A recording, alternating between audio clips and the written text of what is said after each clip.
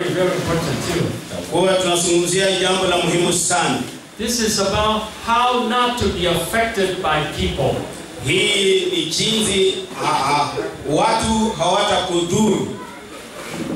For people, for us, the source of joy on earth a lot of time came from people. Kwa watu mara nyingi hali ya furaha ilikuwa ikitokea kwa wenzao. But the source of pain is also from people. Na pia chanzo cha uchungu kinatoka kwa watu. Have you noticed that if you count the pains you have are mostly from people? Ushaelewa hiyo? Ukichunguza ule uchungu ambao umepitia ndani umehesabu na unatoka kwa watu tu. If we learn not to be affected by people and have a heart to bless them, then we have victory in this area. Ikiwa tutajifundisha jinsi ya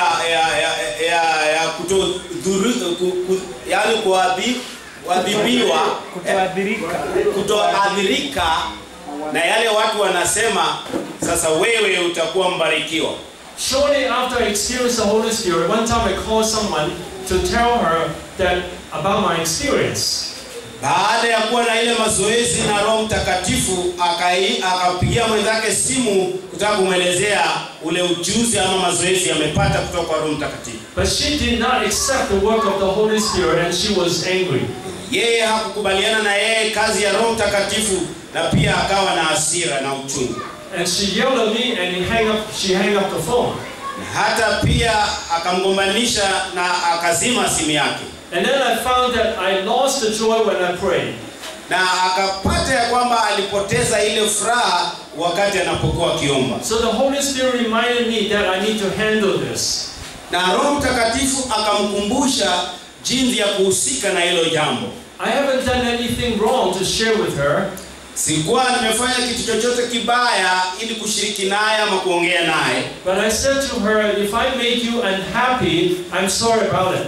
Lakini akajibu yule mpendo ya kwamba kama nimekufanya wewe kutokuwa na furaha, basi nisamehe. But she was still, I called her up again and told her, I'm sorry if I make you unhappy. I called her. Tena alijaribu tena kumpigia simu mara ya pili na kusema pole kama nimekufanya wewe kutokuwa na furaha.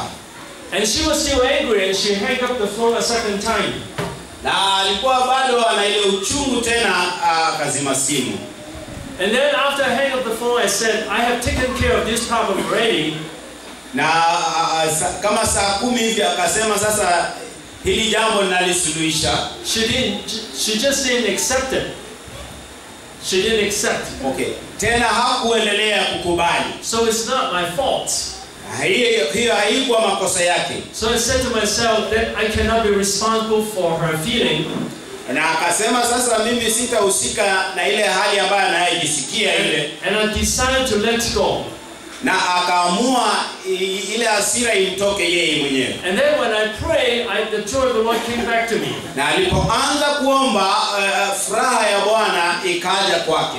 And the Lord spoke to me and said, from now on, if you face any people's problem, handle it like this. Na Roho Mungu alipoendelea kuomba akaja juu yake na akamwelezea wakati wote utakuwa unashughulikia shida za watu vile umeshughulikia shida yako. Even if I have done nothing wrong, I can still apologize for making a person unhappy. Hata kama haujafanya jambo lolote libaya, lakini ulipokuwa ukiongea na mwenzako amehuzunika, muombe msamaha. And respond to the person's feeling. Na uweze kuelewa hisia za ule mpendwa. And if the person doesn't respond, then I will just let go. Na kama ule mpendwa hatakuwa kuelewa, basi uachiliana na hilo jambo, wewe kuwa mtulivu na amani. Now compared to the past, I was really tortured by some people's negative comments of me. Hapo awali aliweza kuteswa na watu ambao walimdhihaki katika maisha yake. Before I experienced the Holy Spirit, I find it very hard to overcome this influence, but negative influence of people. Kabla hajajazwa na Roho Mtakatifu, ilikuwa ni vigumu sana kuwa katika hali ya kuweza kumsamehe mtu. I remember for years I could have burden and fear because someone was gossiping about me or complaining about me. Na kabla ya kujazwa na Roho Mtakatifu angelikuwa na uchungu, watu wakimsengenya na watu wakizungumza juu yake, na hilo jambo halingemtoka haraka. I find it very difficult to overcome the negative feelings brought by people, brought by negative people. Ilikuwa ni ngumu sana kumsamehe mtu ama mtu kutoka katika mawazo yake ikiwa anazungumzia kinyume chake. But after I experienced the Holy Spirit, I find a way to have the joy of the Lord. Na baada ya kuwa na kupokea Roho Mtakatifu, akapokea furaha itokayo kwa Mungu. And I found a way how to turn off the negative influence of people. Na akapata njia ya pia kusaidia wale ambao anaweza kuwa na uchungu anapozungumziwa na mwingine anakasirika, na hilo jambo linabakia kama kidonda. Once in a while I still face accusation or attack from people. Hata hivi vile unavyomuona hivyo, pia watu wanamzungumzia kinyume na wakitaka ni kama kumkasirisha, lakini anaelewa vile ya kushinda hayo majaribu. But now I overcome it very quickly. Lakini anashinda haraka sana. I know that many people, many Christians and even pastors are affected by some people in their life. Ninajua wewe mahali hapo umekaa, kuna mtu amekuadhiri katika maisha yako. And one person that affects them most sometimes is their spouse. Na watu ambao wanaathirika sana ni wale ambao wako katika ndoa. Mume anaweza adhiri mke wake ama mke adhiri mume wake. And then the people that are around us and also the members in the church. Na pia majirani walio karibu na sisi, na pia waamini ama washirika wa kanisa zetu. And now I'm going to talk about how not to be affected by people and how to have joy and how to be able to bless them. Nataka kuzungumzia jinsi unaweza kuepuka kuathiriwa na watu na kuwa na furaha na pia upate kuwabariki. In our church in Hong Kong, we counsel people every week. There are people who came for help because they saw my videos online. Kule Hong Kong, watu wa kwao wanaona katika kanda hizi, wanaziona kwa internet, alafu wanakuja kanisani kwao kupokea mashauri. Now, if you can get online, you can look at YouTube and Facebook and look for Pastor Yip, Y-I-P.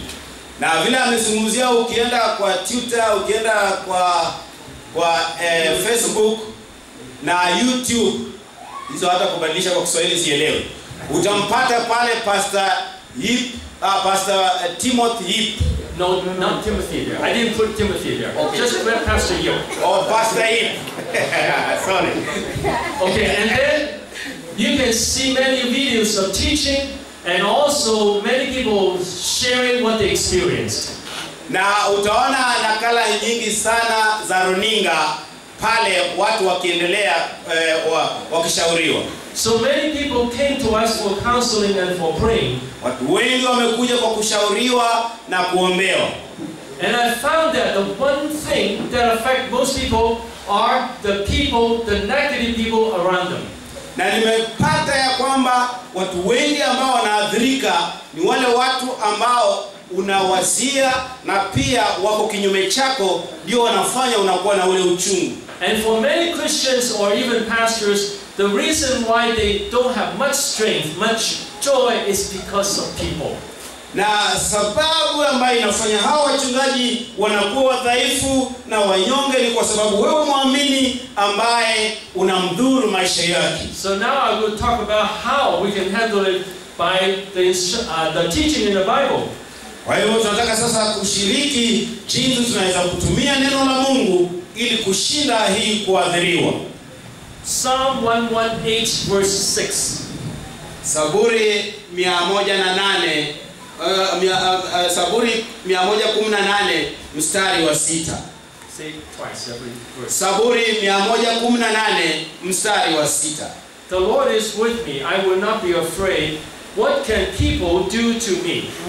Bwana yuko pamoja nami, sitakuwa na uoga, sitaogopa yale watu watanifanya. So if God is for us, is with us, I will not be afraid of anything. Kwa hivyo Mungu akiwa upande wetu, hakuna haja ya kuogopa. Let me ask you, who is more powerful, God or people? Je, nawauliza ni nani ana nguvu? Ni Mungu ama watu? Kwa sauti. We all know that God is more powerful. Najua ya kwamba Mungu ni mwenye nguvu sana. But people generally fear other people. Lakini watu wanaogopa wenzao.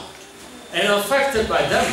Na tena wanaathirika kwa ajili ya wenzao. And here it says, what can people do to me? Na hapo Biblia inaendelea kusema, wewe mwanadamu utanifanya nini? Do you believe that God has a plan in our lives? Unaamini kwamba Mungu ametawala maishani mwetu? If God has a plan in our life, will He protect us? Ikiwa Mungu ana mpango mzuri na maisha yetu, lazima yeye atulinde. Can people steal away what we have? Je, watu wanaweza kuiba kile tulichonacho? For instance, I'm serving God with all my heart. Can people steal away the ministry and destroy the ministry? Tunatumikia Mungu kwa mioyo yetu yote na kwa nguvu zetu zote. Je, wewe mwanadamu unaweza kutoa hiyo katika maisha yako? If I love God and follow God, no one can destroy God's plan. Ikiwa nampenda Mungu na namfuata Mungu, hakuna yeyote ambaye anaweza kuadhiri mpango wa Mungu katika maisha yangu. Okay, now if this represents a person, hii chupa inawakilisha mtu sasa. Ni mfano wa mtu. Wash it. You fix the so that it won't blow toward you. This is a person. Huyo ni mtu. God's hand is over everyone. Na mkono wa Mungu uko juu ya kila mmoja. God can stop the person anytime He wants. Mungu anaweza kufanya yani usiwe hai wakati wowote, ama anaweza kusimamisha. Have you heard of the ship Titanus? Titanus, the ship that was the biggest ship, one of the biggest ship built. Okay, kuna meli kubwa sana iliyojengwa. Kubwa sana, umesikia hiyo jina? Titanus. And the people who built this ship, they said, no, even God cannot sink the ship. Have you heard of this story? Na watu waliojenga hiyo nini? Meli walisema hata Mungu hawezi kuzamisha hii. But this ship, when they said that no, even God cannot sink it, in the first trip, it sank. Na waliposema hivyo kwa sababu walimjaribu Mungu, walipoiweka kwa bahari ikayazama ndani ya maji. Because for anyone, if they say I am powerful, I am almighty, God will say, I'll see how powerful you are. Kwa yoyote ambaye atajivuna mimi ni mwenye nguvu, mimi ninatawala, Mungu atakurekebisha vile alivyofanya Nebukadneza. Have you heard of Bruce Lee? Yeah. Bruce Lee? Umeshasikia ule mpiganaji Bruce Lee? You know, his last movie was The Game of Death.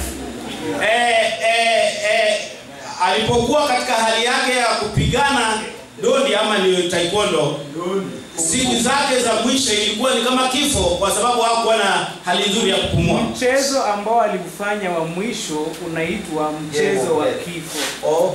Sorry. Okay, mchezo aliofanya wa mwisho ulikuwa mchezo unaosema ni wa kifo. When he named the movie The Game of Death, God doesn't like it. Alipoita huo mchezo kuwa mchezo wa kifo, Mungu hakufurahia. Because death is not a game. Kwa sababu kifo sio mchezo. Amen. And before Bruce Lee could finish the movie, he died. Na hata kabla ya huyo ndugu Bruce Lee kumaliza huyo mchezo, akafa. On the day when I was in Hong Kong and I saw the newspaper, Bruce Lee died, and I said, wow, that cannot be true. Wakati alipokuwa kule kwao Hong Kong, akasoma gazeti likisema Bruce Lee amekufa. I have a chance to meet someone who is a friend of Bruce Lee. Na akawa na nafasi ya kukutana na rafiki ambaye ni rafiki wa Bruce Lee. And they were friends from childhood, and they learned Kung Fu together for a while. Na walikuwa marafiki kutoka watoto na wakajifunza Kung Fu, kucheza Kung Fu. Wale watu wa zamani wanajua Kung Fu.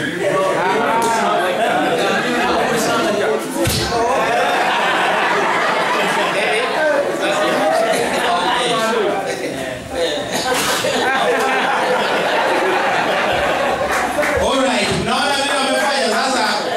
Nafikiria ameongea kwa lugha yake. Wale waliojifundisha na yeye ndondi. And this friend, he saw Bruce Lee again, and they just played kung fu together. Na yule rafiki walikuwa wakicheza ndondi pamoja. And Bruce Lee just showed him just by one kick. Na Bruce Lee akampiga tu ndondi moja. He flew away to over 10 feet away. Na Bruce Lee alipopigwa hiyo ndondi moja, alienda hatua kama kule mwisho wa hiki chumba. And then this person who is a Christian said to him, "Would you think about believing in Jesus?" Na huyu mtu ambaye anamwamini Kristo Yesu akamwambia, "Je, unaweza kufikiria kuhusu Kristo, kuhusu Yesu?" And Bruce Lee said, "You know me, I don't need God." Na Bruce Lee akaona yale majivuno ya kusema mimi simhitaji Mungu. When Bruce Lee spoke in public on TV, he was very proud. Na kiburi kilichokuwa ndani ya Bruce Lee alipozungumza kwa runinga, alikuwa na majivuno mengi sana. He's very strong, compared to most people. Yeye alikuwa mtu kijitu ambaye ana nguvu kuliko watu wengi. But when God took his life, he could do nothing. Wakati ulipofika, Mungu akachukua maisha yake, akafa kabisa, akawa jifu, akawa udongo. We need to believe that. What can people do to me? Nahitaji kuelewa watu wanaweza kufanya nini kwangu. If God is for me, ikiwa Mungu yuko upande wangu, I will not be afraid. Sitaogopa kamwe. And then Romans 8:31. Warumi 8:31. Warumi 8:31. If God is for us, who can be against us? Je, Mungu akiwa upande wetu, ni nani atakuwa kinyume chetu? So if God helps us, who can fight against us? Ikiwa Mungu ako upande wetu, ni nani anaweza kupigana na sisi? Even if they can hurt us physically, they cannot hurt our soul. Ndio, kimaumbili kwa nyama na damu wanaweza kukushika, lakini kufikia nafsi yako ni vigumu sana. God he rules over everyone and every situation. Mungu anatawala kila kitu, kila hali. Mungu ndiye mtawala. In the book of Genesis, we saw the person Joseph. Katika kitabu cha Mwanzo tunamuona Yusuf. His brothers betrayed him. Ndugu zake walimuuza. But Joseph was able to handle that. He probably would have worry, fear, anger. Ndio Yusufu alishangaza na vile walivyomuuza, akawa na ule uoga, lakini akawa na ule ujasiri. Instead of worrying or being affected or being angry with God, na badala ya kuwa na hasira na Mungu na hata kupungukiwa katika hali ya furaha, he continued to have a close relationship with God. Aliendelea kuwa na uhusiano mzuri na Mungu. Let me ask you one question. Nauliza swali. Do you think Joseph was affected at the beginning? Wafikiria wakati hawa ndugu walipouza Yusufu, si alikuwa na madhara? When he was sold, would he be affected? Wakati aliuzwa, sasa unatoka kwa ndugu zako wakubwa wanajipanga, wanakuuza kisiri, baba ajui, mama ajui. Unajikuta kwa mataifa mengine. He would be affected. Aliathirika.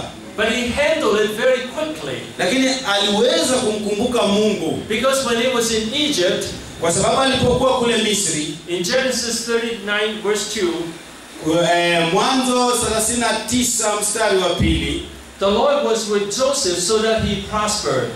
Mungu alikuwa na Yusufu ili atajirike. The Lord was with him. That means he has a close relationship with God. Mungu alikuwa pamoja naye kwa sababu alikuwa na uhusiano mzuri, ama alikuwa na mwito wa Mungu. So God's presence was strong with him, and everything he did prospered. Na uwepo wa Mungu ulikuwa mzito sana juu yake, na ukampa amani, na akawa mtulivu katika utumwa. Even when his brothers want to get rid of him, God can protect him. Hata kama ndugu zake unajua alikuwa na mpango ya kumuua, lakini wakaamua wacha wamuuze badala ya kumuua. And in Genesis chapter 50 verse 20, Mwanzo 50 mstari wa 20, Mwanzo 50 mstari wa 20, when he saw his brothers again, he said to them, na wakati ndugu zake kulikuwa na jangwa kule kwa njaa, alipowaona kule Misri akawafurahia pia. You intended to harm me, but God intended it for good, to accomplish what is now being done, the saving of many lives. nyinyi mlikuwa na nia kunimaliza, lakini Mungu akawa na mpango mzuri ili niweze kuokoa watu wengi. Huyo ni Yusufu anazungumza kwa ndugu zake. So his brothers really at first want to kill him and later want to sell him, get rid of him. Ndugu zake walikuwa na mpango ili wapate kumuua, lakini wakaamua waache wamuuze. So they wanted to harm him. Walitaka wamwangamize. But God intended it for good. Lakini Mungu akawa na wazo nzuri juu ya Yusufu. To accomplish the situation in Egypt. Ili apate kukamilisha hali iliyokuwa kule Misri. And the saving of many lives. Na kuokoa nafsi nyingi. And prepare the way for the future. Na kuandaa njia ya usoni. Now can you believe that even when people try to harm you, when you trust in God, they cannot really harm you. Taka uamini ya kwamba hata kama mpango gani utapangwa juu yako, ikiwa Mungu amekuchagua, hakuna mtu atakaye kuangamiza. The point is, how can you do it? Swali ni kwamba je, waweza kufanya nini? Because for most people, when people yell at them, immediately the natural reaction is get angry. Kawaida ya mtu anapokusunguzia vibaya kukugombanisha, pia wewe pia ujibu, yani kumuonyesha mimi naye si mdogo. The way to handle it, first we believe that all have sinned and fall short of the glory of God. Kitu cha kwanza unatakana uelewe ni kwamba mwanadamu ametenda dhambi, kwa hivyo amepungukiwa na utukufu wa Mungu. Anayefanya hajui kile anachofanya. Romans 3:23. Hiyo ni Warumi 3 mstari wa 23. Warumi 3 mstari wa 23. All people have sinned. Watu wote wametenda dhambi. So for people who don't learn to handle their lives, the natural reaction is to yell at people. Kwa hivyo kwa wale ambao hawana ile hekima ya kiungu, hawaelewi jinsi ya mambo yanapowakabilia, jinsi ya kusuluhisha. Hawana ile amani, wanasuluhisha kwa uchungu. The natural reaction of most people when things are not right, then they will get angry. Hali ya kawaida ya mwili, ikiwa uko katika mwili, kujibu mtu utamjibu katika hali ya kugombana ama ya kujionyesha pia mimi ninafahamu kile nafanya. Let me ask you, how many people do you know around you when things are not right, when you have done something wrong, they still are very peaceful and calm with you? Ni swali hili na kuuliza, je, kuna yeyote unayejua ndio anaathiriwa na majirani wake, lakini anakuwa na ule moyo wa kusamehe na kuwa mtulivu? Kama unajua mtu yeyote, unaweza kusimama na useme fulani na mfahamu. Have you seen people like that around you? Shaona mtu kama huyo karibu na wewe? Mudali sio mkunda kwa matuma kuusika ngoroka wale mfumba. If you see one person like that around you, raise up one finger. If you see two, then raise up two fingers. See 5, then 5, and then 10 will be this, like this, and over 10 you raise up both hands. Okay. How many people do you see? How many people do you see around you that don't get angry easily? Raise your hand. Ni watu wangapi ambao unafahamu ya kwamba hawakui na hasira haraka wanapokosewa? Kifanya kidole moja mtu moja, mbili wawili, tatu watatu. Every one of you can raise up 1 or 2 or 3. Now 5, this will be 5 persons. Mama, majira wanwara no wala dine ndumumi. So it's 1, 2, 3. Okay. Now those people who don't get angry easily, raise up your fingers. Kwa hivyo ikiwa unajua mtu yote ambaye anapokosewa anasamehea, haichukui hatua ya kumshtaki mtu kwa serikali ama kwa agriculture, anasema Mungu atalipisha basi. How many? Raise up your fingers. Some people raise up one finger. That means he only saw one person like that. Kwa hivyo tukiona kidole kimoja hivi inamaanisha ushaona mtu mmoja. And most people don't raise up their hands or fingers. Na wengi ambao hawainui mikono yao. That means it's hard to find someone who don't get angry easily, right?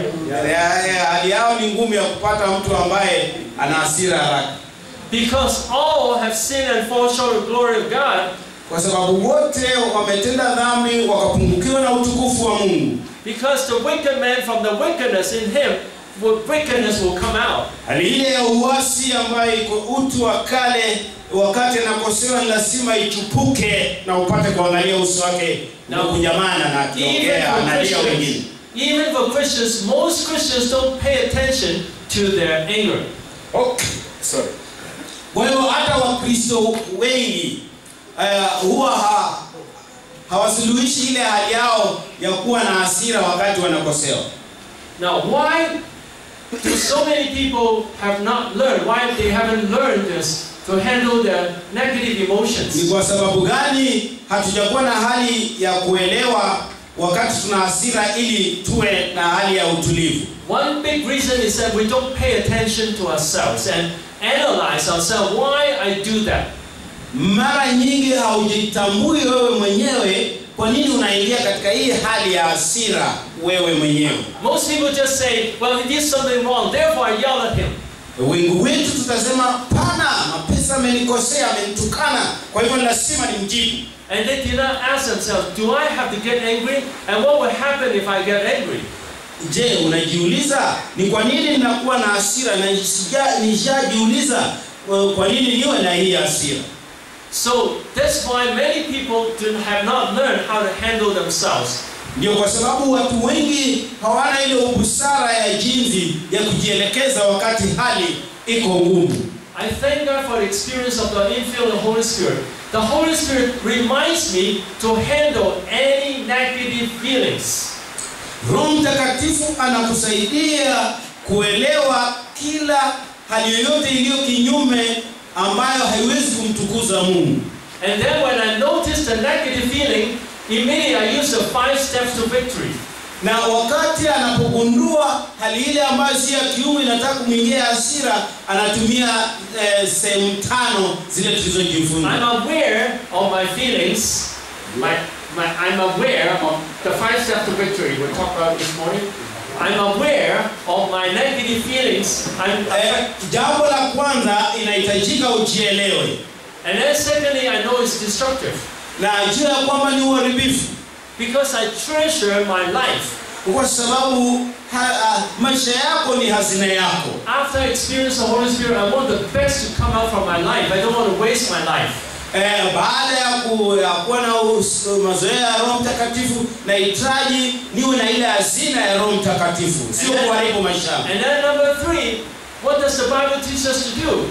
Na la tatu, Biblia inatuambia nini? The Bible teaches us to rejoice in the Lord always. Biblia inatufundisha kwamba furahini na tena furahini na furahini kila siku. And then number 4, I pray for forgiveness and for strength.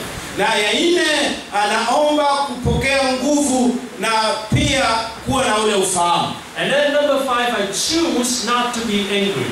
Na ya 5, anaamua kwamba asiwe anashikwa na hasira. I choose to say it doesn't matter if something is not done right. Wewe uamuzi wako kusema haijalishi hata kama ni kubaya, mimi nitabaki na amani na Mungu wangu. Can you say this? If something is not done right, it's okay. Unaweza kusema hivi, hata kama kitu hakijafanywa vizuri ni sawa tu. Can you say it? Rudia, hata kama kitu hakijafanywa vizuri ni sawa.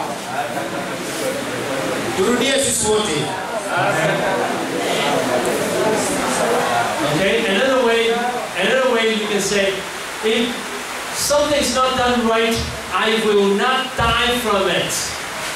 Wengine unaweza kusema kama kitu hakijafanywa sawa, sitakufa kwa sababu ya hiyo jambo.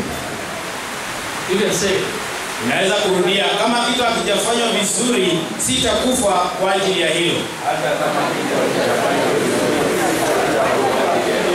So I've learned, even when people mistreat me, I say, it doesn't matter. Kwa hivyo amejifundisha hata wakati watu wake wanamdhihaki, yeye kila mara anakuwa na ile uhusiano mzuri na Mungu. God will give it back to me. Mungu atamrejeshea ile amani. And when I learn to love even our enemies, then God is happy with me. Na tunapoendelea kupenda maadui zetu, ndio Mungu anaendelea kutupenda. And God will bless me. Mungu atakubariki. I choose to listen to God and not to men. Anaamua kumsikiliza Mungu, sio kusikiliza wanadamu. Now of course I listen to good opinions of people. Lakini hata hivyo usikiliza mawasia yaliyo na busara.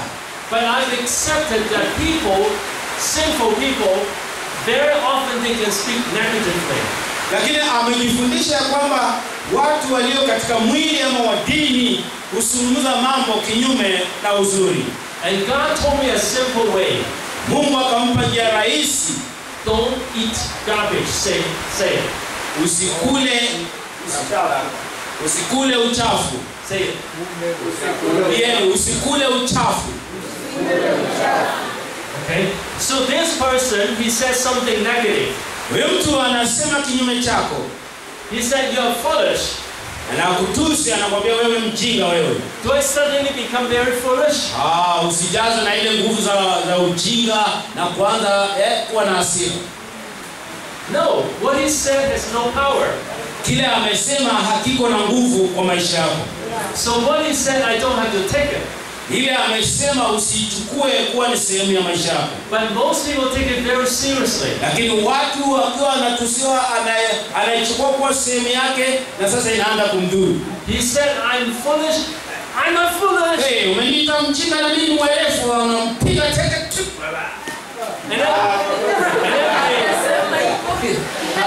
And then we want to fight back. Na unakuwa na uchungu, unataka kupiga tena. We say it's unfair. Nasema wewe unanijua sio hivyo, mimi si mjinga. How can you talk to me like that? Unaweza kuniongelesha hivyo kwa nini? Because we feel it's unfair. Kwa sababu wajisikia kudunishwa na hautakani kudharauliwa. But the more we are angry, the more we will lose. Lakini wakati tunapokuwa na hasira, vile unaelewa hasira sana. And I found that when I don't take the negative words of people, actually I get more joyful and peaceful. Na ameelea kwamba unapoacha kuchukulia hali ile inazungumziwa kinyume chako, unakuwa yani furaha yako inaongezeka katika Mungu. Okay, and I'm going to talk about one real situation, I think in many countries in Africa, not just Kenya. Kusimulia hadithi juu ya hali fulani, lakini sana sana katika nchi zetu za Afrika. I asked Washington, why do you call my wife Mama? You know, she has no children. We don't have children. Okay. Alimuuliza ndugu yetu, kwa nini unaita mke wangu mama? Na hatuna watoto. And when one time I brought a few sisters to Kenya also, and they all talked to them and say Mama. And none of them were married. Okay. Na nafikiria kuna wageni walitoka kule kwao wakiingia huku, na sisi vile tuna ile neno la heshima kuita mama, na wale walikuwa nafikiria kama wasichana wakaona na tunaitwaje mama. And people told me in Africa, everyone come to a certain age, they must get married. Na wanasema kwamba katika hapa Afrika mtu akifikia kiwango miaka fulani ni lazima aoleke ama aoe. If they don't get married, the people will despise them. Ikiwa hataoleka atadharauliwa. And you know, in Hong Kong we have no such situation. Lakini kule kwao usipoolewa ama usipooa si shida. When people don't find a Christian, you know, that love them, they won't get married. Kule kwao wasipopata Wakristo ambao wameokoka ili wapate kuoa, basi hawaoleki.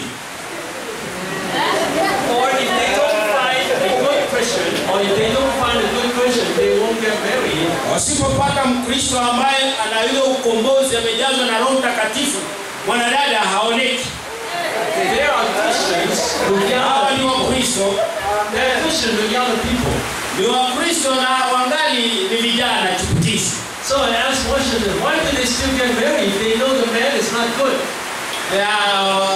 Wanasema ni kwa nini wasipotaka kuoleka na kuoleka ni vizuri. And sometimes a man has an affair and a woman still stay married even though the man really doesn't care about the family anymore.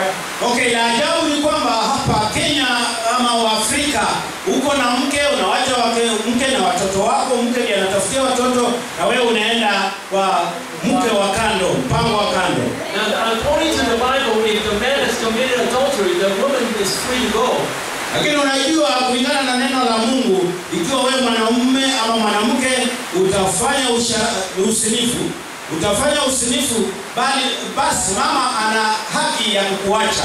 But Washington said that if the man leaves, then the woman will have no position in the society. Na ndugu alimwambia ikiwa huku utatoka uende hautakuwa na nafasi katika jamii za Afrika. Because people might speak against her and say she's not married. Kwa sababu watu watazungumza juu yake kwa sababu yeye hajaoleka. But many people know that when they're going to get married, the marriage is not going to be a good marriage, but they still get married. Lakini ajabu unaweza kujua kabisa ile ndoa unaenda kufunga hiyo ndoa si ndoa nzuri, lakini unalazimika kwa sababu ya hali na utamaduni wetu. And the pain every day when there is fighting, yelling in the home is much bigger than if he's not married. If she's not married. Na unakuwa na uchungu katika ile ndoa, ile kidonda akitoki kwa sababu unaendelea kuwaza singeoleka hata kwa hii jamii, lakini uko pale kwa sababu ya hali. But most women think, well, if I don't get married, people will despise me. Wake wengi ama wasichana wengi wanafikiria nisipooleka watu watanidharau. So that is a typical way of how people are affected by what other people think of them. Hiyo ndio hali nyingine ambayo wewe ndugu ama wewe dada ambao ungali kijana inadhuru watu kwa sababu unaogopa kumngojea Bwana wakati wa ndoa yako. In 1 Corinthians chapter 7, Wakorintho wa kwanza mlango wa 7, Paul talk about being single is good because you have freedom to serve God. Paulo anazungumzia ikiwa inawezekana unaweza kuwa peke yako ili uweze kumtumikia Mungu vizuri. But he said not everyone has the ability to stay single. Lakini Biblia inaendelea pia kusema sio wote wanaweza kuwa peke yao pasipo kuolewa kwa sababu huenda hauna huo utaua wa kujilinda ukiwa peke yako. And then if you can stay single, you can concentrate on your ministry. Ili unapokuwa peke yako unaweza kuwa na nafasi nzuri ya kumtafuta Mungu na huduma wako upate kuendelea. That's a clear teaching in the Bible. Hiyo ni maandiko katika Biblia. Agano Jipya tena. But many people still get married because they are afraid of other people, what other people think of them. Kwamba watu wengi wa Afrika wanaoleka kwa sababu wanaogopa hali ya wengine kuwadharau. Let me ask you, how many girls here are not married? How many girls? Okay, vijana chipukizi ambao hawajaolewa, wasichana. How many girls are not married? Wasichana. Wewe ni msichana na hujaoleka. Inua mkono juu. Okay. Let me ask you. Yeah, junior. Do you think? Let me ask you. Anauliza swali. Do you think you must get married? Hey, anauliza je, unawaza kabisa ungeipenda kuolewa? Now you say no. Sasa unasema hapana. Then when it comes to a point, lakini itakapofikia wamama wamekukalia vizuri, when there is a non-Christian says to you, I want to marry you, na mtu ambaye hajaokoka atakapokujia kuambia nataka kuoa, or your parents say to you, I have arranged you to marry a non-Christian. Ama wengine wanakusunusia ili upate kuolewa na Mkristo mwingine. I ask you now, are you willing to say, if the person is not a Christian, is not a good Christian, I will not marry him? Wadada zetu waliowachanga, swali ndio hili. Mnakubaliana ya kwamba mtu akiwa ana mali, ana gari, kwa sababu familia inampenda, lakini hajaokoka, wanamwambia uolewe na yeye, utakataa ama utakubali? Okay, I hope you can do what you just said. I hope you can do what you just said. Naamini utafanya vile unavyosema. And then I speak to the pastors. Na sasa tunaongea kwa wachungaji. Are you willing to teach your people that it's okay to be single? Je, mko tayari kufundisha waamini wenu ambao ni vijana ya kwamba ni vizuri kuoleka? If they don't find a Christian, they should not marry a non-Christian. Ikiwa hawatampata Mkristo kijana ambaye anaokoka, ni vizuri waendelee kukaa tu hivyo. And if a Christian has serious problem, don't marry the Christian with serious problem. Na usiolewe kwa sababu kuna huyo Mkristo amejitolea kama moyo wako hauko pamoja naye. Okay. So this is one example. Many people are affected by what other people think of them. Okay, hili ni zoezi katika hali yetu ya Kiafrika ambayo inadhuru wakina ndugu hata na wadada wakati mtu haoleki ama haoi. Okay? Now, so if a person is single, and many people say, she's single, or she has no husband. Uelewa vizuri katika Afrika yetu na hapa Kenya, naona teshiweta wala umano wa fulani ya bia, umano ya bia shira sahihi na umusa. So when people say that you're single, will you die for that? Will you die because babu wala rio, ufashikira babu wala rio. Will you die? Utakufa? Will you have pain? Je, utakuwa na uchungu wote kwa mwili wako?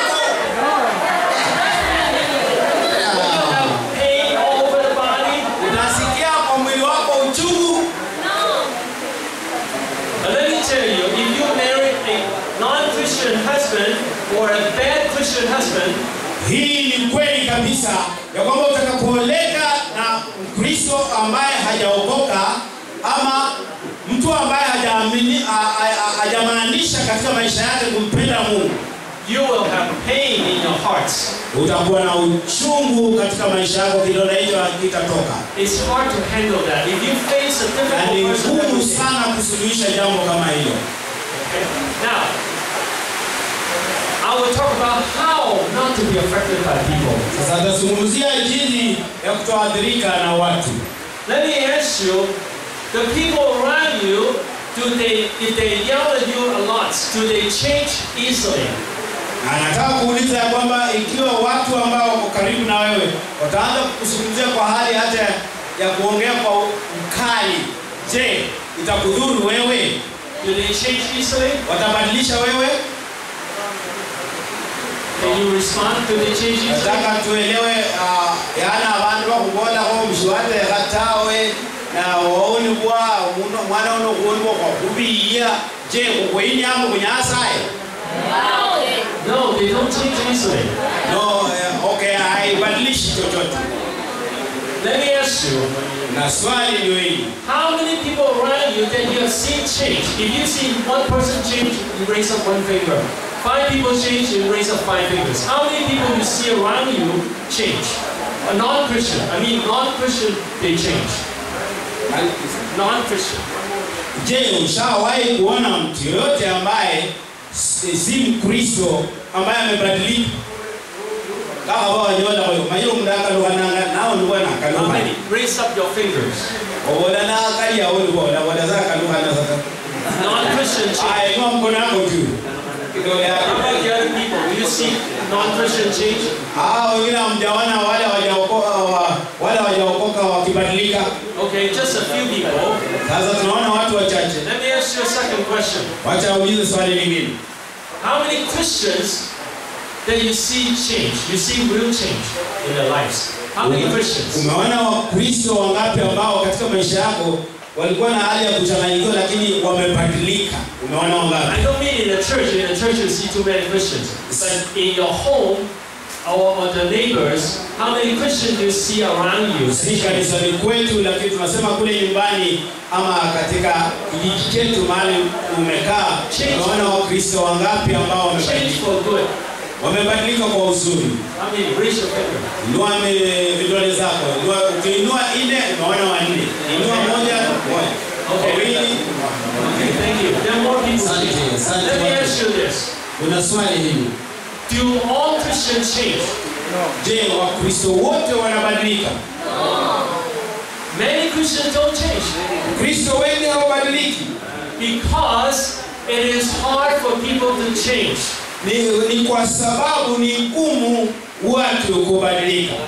Let me ask you, how much have you changed? Anataka kuelewa wewe umebadilika kiasi gani? If you change a lot, do this. If you change very little, do this. Kama umebadilika sana utapanua mikono yako, na kama umebadilika kidogo utafanya mikono yako hivi ili apate kuelewa. Hallelujah. Okay. Now it's different for each person. Ni tofauti kwa kila mmoja wetu. It's how much you're willing to submit to God. Ni vile ambavyo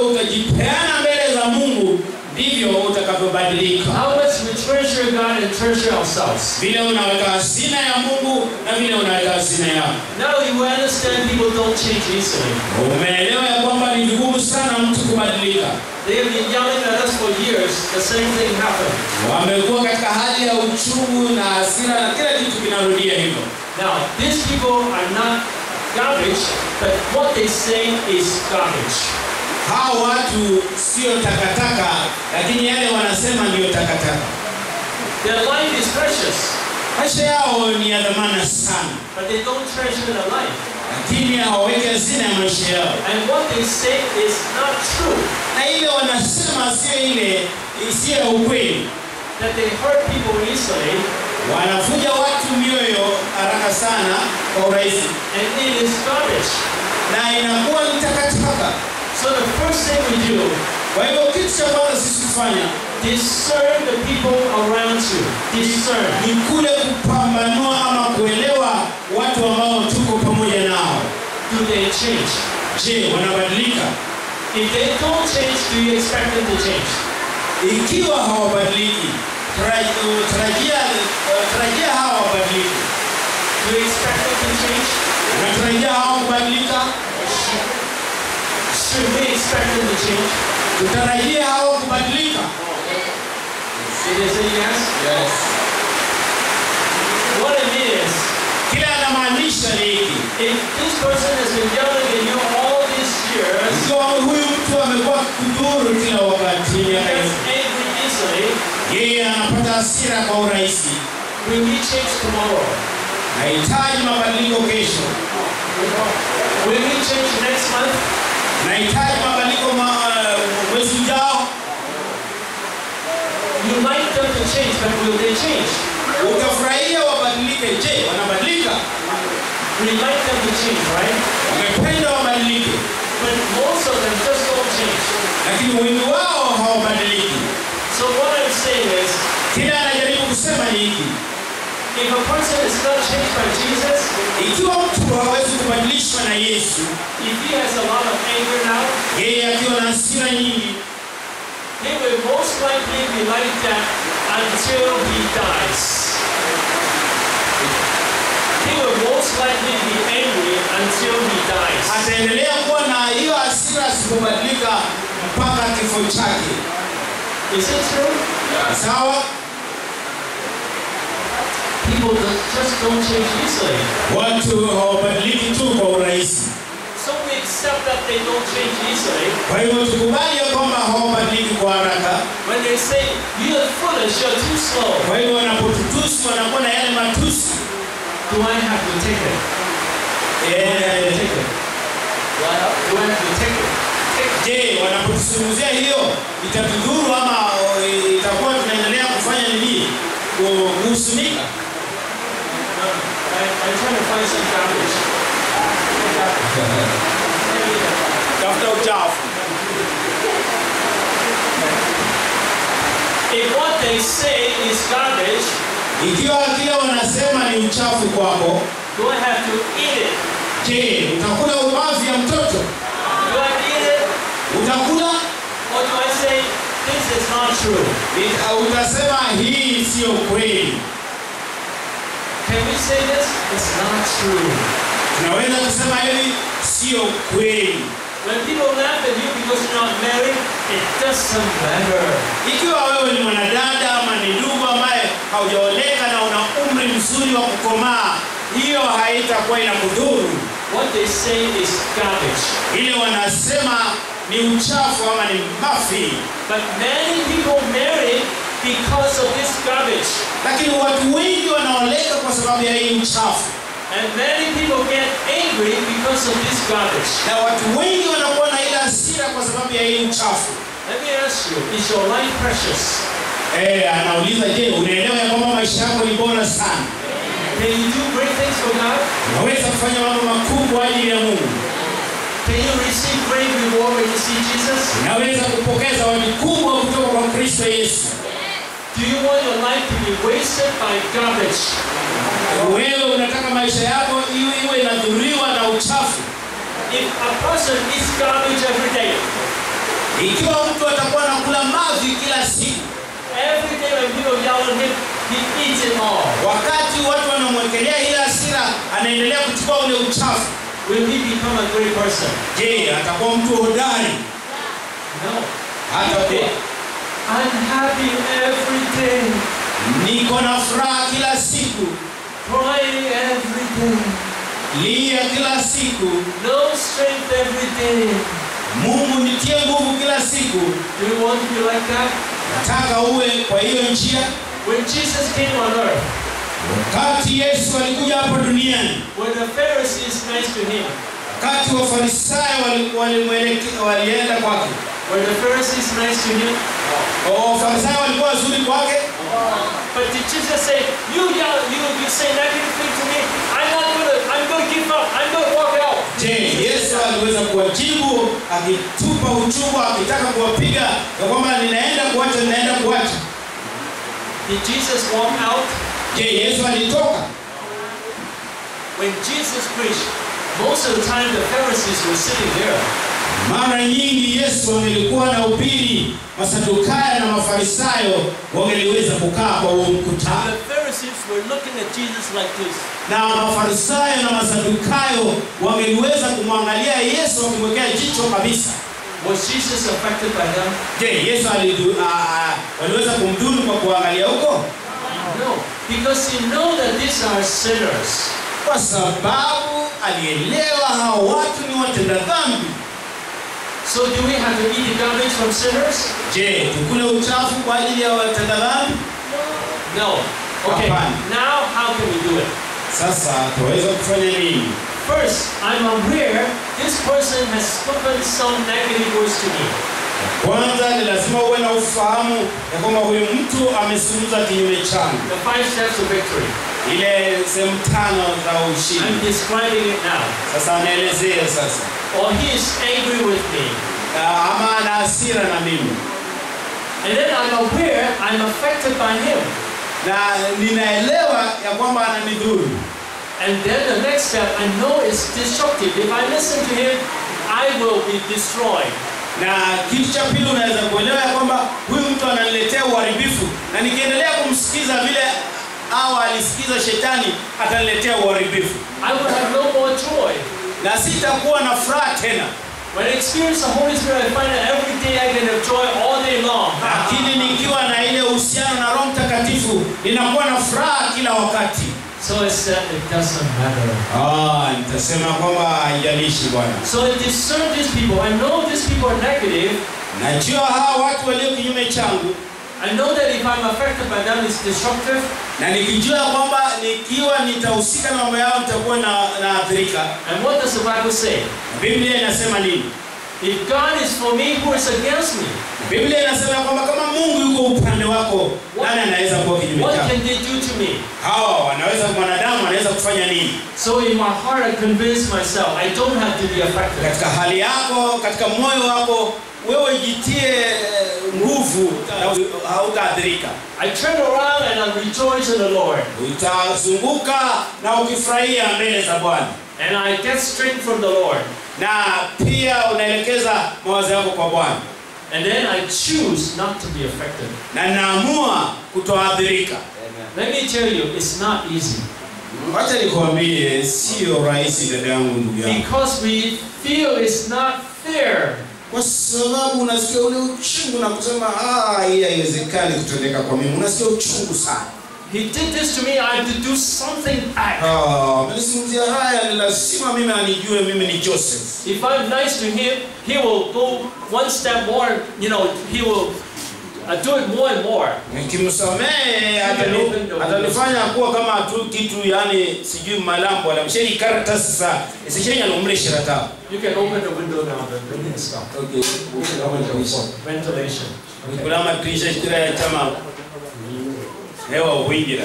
Mwikala rashida. So I discern that my life is more important than the negative words they say. Kwa hiyo utapambanua ya kwamba maisha yako ni muhimu sana kuliko mambo watu wanakutupia mambo ya uongo. If I think it's unfair, nikiwaza ya kwamba sio sawa, I'll say it doesn't matter. Nitasema haijalishi. Unajua mama umepatikana, wanasema umepatikana katika usinifu na huku zini, wewe wacha kuwa na kelele. Because God will give it back to me. Kwa sababu Mungu atakurejeshea. Now I have many experiences like that. Na ujuzi mwingi katika maisha yake. Actually, it has been for years that I have to face negative words constantly every day. Ni kwa miaka nyingi amepata watu wakizungumza kinyume chake. But then the Lord has taught me, after experiencing the Holy Spirit, not to be affected by them. Na Mungu ameweza kumwelezea kwamba yeyote atakayezungumza kinyume chako usiwe na wasiwasi. And to stay in the joy of the Lord. Lakini ishi katika ile furaha ya Bwana. Even recently, you know, I have been cheated by Christians. Juzi tu nimedanganywa na wale wanaitwa wandugu. Even by ministers. Hata watumishi ambao ni makasisi na mapastors wa Injilisti wamemdanganya. But I said, doesn't matter. Kasema hiyo haijalishi. Because God knows the truth. Mwishowe ukweli utapatikana. I just do what I can do. Nafanya kile ninaweza kufanya. And I don't carry any anger. Na sibebi ile hasira. And I want to handle it with peace. Nataka nisuluhishe mambo yangu katika amani. Okay? Now I'm going to talk about a situation when you do suffer physically from the person. Nataka kuzungumzia hali ambayo unaathirika kiafya ama kimwili. For instance, you marry someone who yells at you all the time. Weza kuwa umemuoa mama ama baba ambaye kila wakati unamunduza huko yocherasa niengira nubyo. It's different from someone outside the family. Hiyo ni tofauti na mtu akiwa nje ya ndoa. Someone outside the family, I don't have to see him all the time. Okay, mtu ambaye hapo nje ya ndoa si rahisi kukutana naye. But someone in the family, we have to face them and they can. Lakini wale wako katika jamii zetu ni kila wakati tunakutana nao dakika kwa dakika. They can do things to hurt us. Wanachukua vitu ambavyo vinatudhuru. And they can take the money away also. Na pia wanachukua pesa zetu. There are two parts. Kuna sehemu mbili. One part is how not to be affected by them emotionally. Ya kwanza ni kule kutoathirika kimsusumuko ama hisia. And the second part is how to protect ourselves in this situation. Na hali ya pili ni jinsi ya kujilinda katika hali kama ile. Or how to handle a certain problem. Ama njia ya kusuluhisha shida zingine.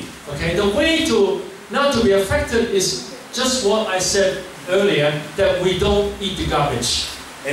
Njia ya kusuluhisha ni vile tu tumesema mapema ya kwamba usikule uchafu.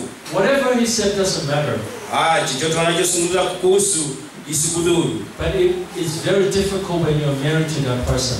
Lakini mkiwa katika ndoa mume kwa mke ni ngumu sana. So I encourage you, don't just marry anyone. Tafadhali ninakusihi usioe tu mtu yeyote. You have to seek God's guidance. Muombe Mungu ili akupe mwelekeo. Okay? So even the husband keep yelling, then you say the Lord loves me. Ikiwa baba atazungumza kwa hali ya moyo mkubwa ama sauti kubwa, ambia Mungu mshikilie hiyo moyo wake na nishikilie, nipe amani. I don't have to be affected. Sitaki kuathirika. And the Lord can give me joy. Mungu atanipa ile amani ya furaha. And then we can rejoice in the Lord and praise the Lord together. Utafurahia ndani ya Bwana na utamtukuza Bwana. Okay, that's how we don't get affected. Hivyo ndivyo unaweza kuishi maisha ya aina hiyo na usiwe na madhara katika hali ya ulimwengu wa kiroho. But how about if he beats the people in the home or steal money? What can we do? Kama huyu mtu anaiba pesa, anapiga watu katika familia, tufanye nini? Then it's a matter of handling the problem. Ni hali tu ya kuzungumzia hiyo hali. There are serious problems and there are less serious problems. Okay, kuna shida nyingi na kuna kusuluhisha kidogo. There are husbands that are not so bad, but they're bad but not very bad. Kuna wengine waume zao sio wabaya sana, lakini wabaya. then we try to be nice, and then maybe by being nice we can change the person. Mama, badilisha hali yako ya kukaribisha mzee ili mzee huyu yule uchungu ishe ndani mwake. But if the person is very bad, lakini huyu mtu akiwa mbaya sana, you should seek the help of the pastor or people in the church. Weza kutafuta ushauri kutoka kwa mchungaji ama kwa viongozi wa kanisa. In some situation, if the husband comes home every day and beats you up and steal money, kwa njia nyingine mama umeenda utile kumraba kubwa na msata unono mmesi naye tani refindu vivyo anahupa or have a woman outside. Anda loku kasikundiwa nyilia.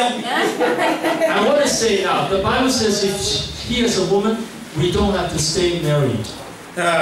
Wabo ilia nikare kariyo shoba muna motao. But we can ask God for strength and love to change the husband.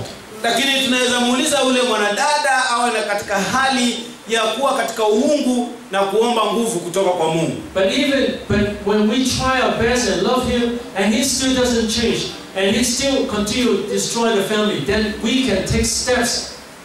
Okay, na kwa njia nyingine mama umejitoa kabisa unamwombea huyu mzee lakini anaendelea kukupiga, basi ukiona hali haieleweki chukua hatua kufikia serikali. So if a person has a woman outside, if it's continue to be very serious, in this case the Bible says that we can have a divorce. Okay, wewe unakuteshia wakasa bangi, lakini lano ikiwa wewe una mwanaume ambaye anaenda nje na inafika mahali ambapo unaamua unataka kuacha hiyo ndoa, basi ni juu yako. But someone will say, if I am divorced, if I am divorced, people will laugh at me. Na wengine wetu tutasema ya kwamba ikiwa nitaacha mume wangu, watu watanicheka. But I will tell you, lakini nakwambia, if you suffer like this every day, ikiwa utakuwa kwa mateso ya aina hiyo, it's worse than being laughed at by people. Ya kwamba watu watanichekelea. And if a person really beats you up to hurt you and can kill you, now the Bible does not say that, but then with the common sense, if someone is going to beat you every day, we cannot stand that. Then there is a right to have divorce too.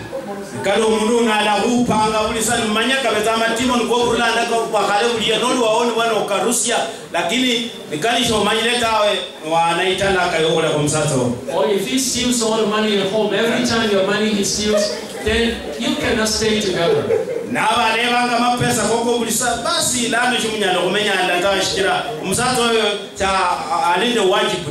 Okay, for each situation there are different ways to handle it. The main thing is that keep our peace in the Lord. Handle it in a godly way.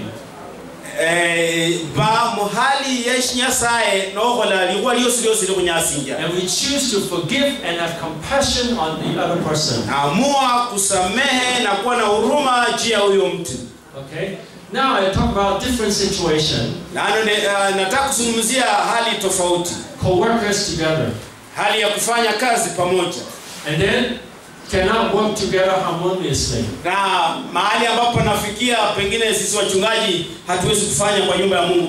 can we handle it? There are two parts. First, how not to be affected emotionally.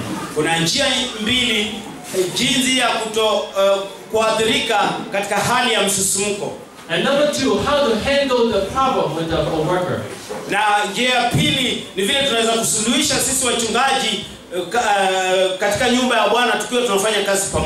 Again, not to be affected emotionally is what I talked about before. Even if the co-worker has done something wrong, I don't have to be angry.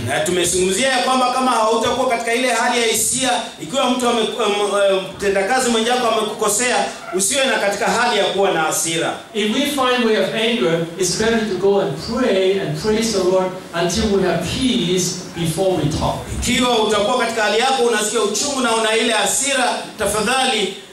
Enda tu kwa ukuta na upige magoti uanze kuomba Mungu ili akupatie ile amani. I've seen people, pastors, they handle problem in the church with a co-worker.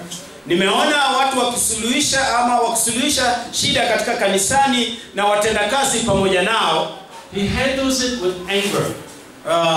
Anasuluhisha kwa hasira ama kwa chuki. And then the co-worker told the members, Pastor was angry with me, and then many of the members left with the co-worker. Okay. Sasa inakuwa sasa ulaliwa shesuo kale. Onyumuka asinja makoka kanisa na kanao wala mchungaji wa shono naye yetokola pastor aberubi sana nasi na watu walola okay huo la pastor aberubi naye bacha kutena naye. So first thing is we keep the peace in the Lord. Inatakana tuweke amani na Mungu. We don't have to be angry. Hatakani tuwe na hasira. Anger doesn't help at all. Hasira haisaidii hata kidogo. Anger makes things worse. Hasira inafanya vitu vinakuwa vibaya. Now how do we handle it?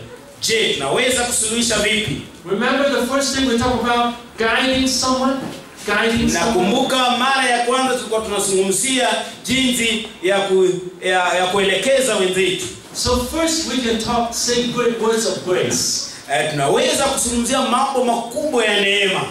God loves you. God wants to do great things. Anapenda wewe ndugu. God wants to do great things in our church. Mungu anataka kufanya mambo makubwa katika maisha yako. And then you can say, I've seen a problem in our church now. Na unaweza kusema nimeona shida kanisani mwetu sasa. So we say a certain situation. Alafu tunaona hizi shida ambazo ziko. And what do you think about that? Na unauliza kanisa tunaweza fanya nini? Now sometimes a person might say, well, it's because of what you did. You did something wrong. Na mwingine atasema kwamba ni kwa sababu ya ile kosa ulilofanya ndio kwa sababu vitu viko vibaya. Even as a senior pastor, if we have done something wrong, we should also apologize. Hata sisi makasisi na wachungaji na wainjilisti, ikiwa tumefanya kitu chochote kibaya, ni lazima tukubali mbele za Mungu. And then we'll ask, okay, now when we see this situation, how will it affect our church? Na pia tutaulizana sasa, hili jambo linakuja kuwa shida kanisani. Je, tufanye nini kama sisi makasisi na wachungaji walio na hekima ya kiungu? And how can we handle it? Na sasa tunaweza kusuluhisha vipi? How can we resolve the problem? Tunaweza kuwekaje amani mahali hapo? Now for this handling, there are many ways. Katika hii hali ya kuongea ama kusuluhisha, kuna njia nyingi ambayo Mungu anaweza kupatia mwelekeo. Sometimes it's good to have a few leaders together to discuss how to handle the problem. Jambo la kwanza, tunaweza kuwa na viongozi wachache ambao wana hekima na maarifa jinsi ya kuzungumzia katika nyumba ya Bwana. But the main thing is that we're not affected emotionally. Kitu cha kwanza ni kwamba hatuadhiriki kimsisimuko. Okay.